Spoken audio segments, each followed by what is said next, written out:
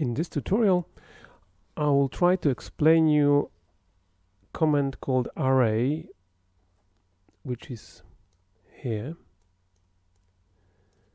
So basically all you need to know is those three commands. I'll just show you how to do it, because these three are pretty the same, but they are only objects placed on the surfaces, so you will be alright to play with it by yourself. I will explain how to do it with this. So let's array. Let's build some rectangle, some box, from 0 point, and gonna be 20, 20, 20 size. Let's shade it. It's good to know the size, because in a minute you will use it to declare the gaps between all the objects. So let's start with the first one. So this is the one, rectangular array. So first, if you don't know what to do, you have to read the white bottom top bar. Select objects, press enter, and look, number in the x direction, which is that direction, which is that direction. Yeah. I want to have it, for example, 15, and then in y direction I want to have it 20.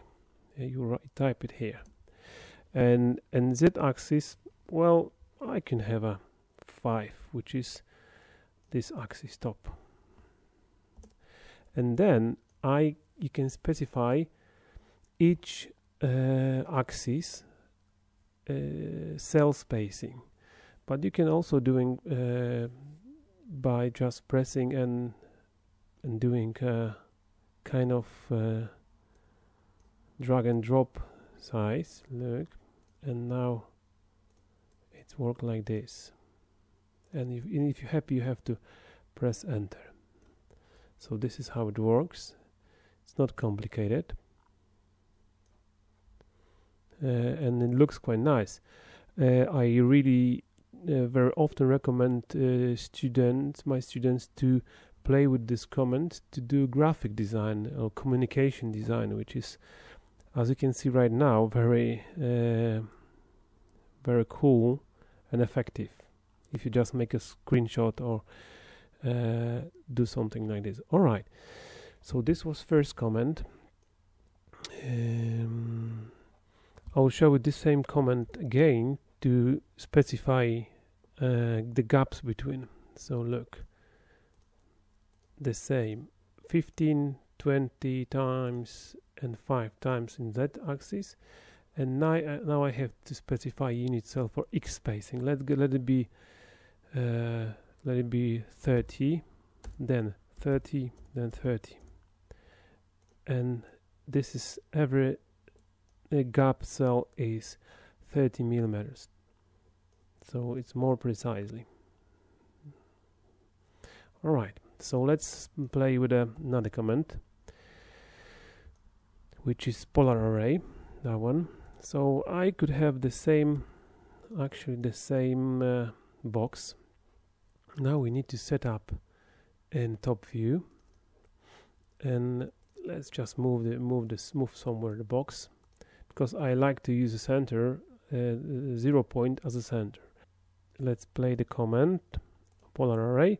I prefer to use a 0 point as an axis, and number of items, let it be 30 or 20, whatever, and then you just can declare the angle. So I declare 360 full circle, and you can see on the perspective I have to accept by pressing right button mouse or enter on the keyboard. I have to, now you see what is a polar array. This is quite effective too, so I like this command. I'm using very often. So now we need to show the last array command, which is array along path, I guess. Yes, so this is quite simple. You have to have object, and you have to have the curve, which you'll use to array on, so that's quite important thing. So let's do it.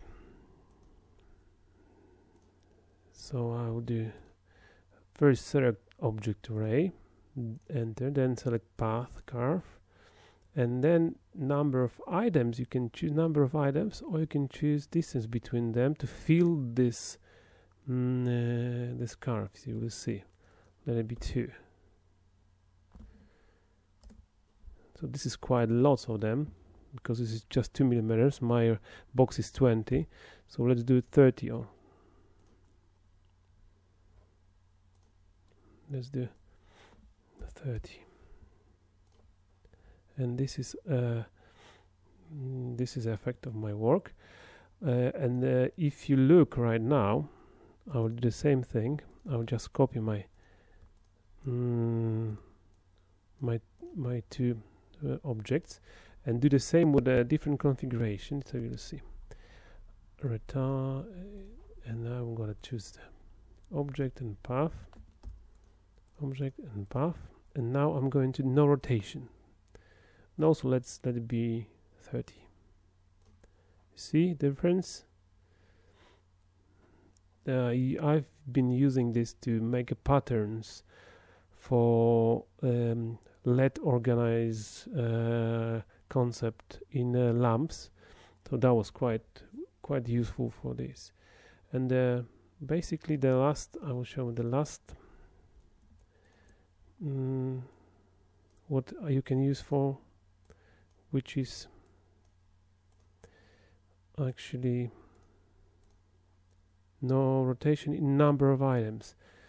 So this is quite pretty the same to freeform one. Okay, number of items, let it be 30. All right, and this and it doesn't care about the space, just copy using the amount of objects. So okay, I think this is it. I hope you'll use this tutorial for your proposals. Thank you very much.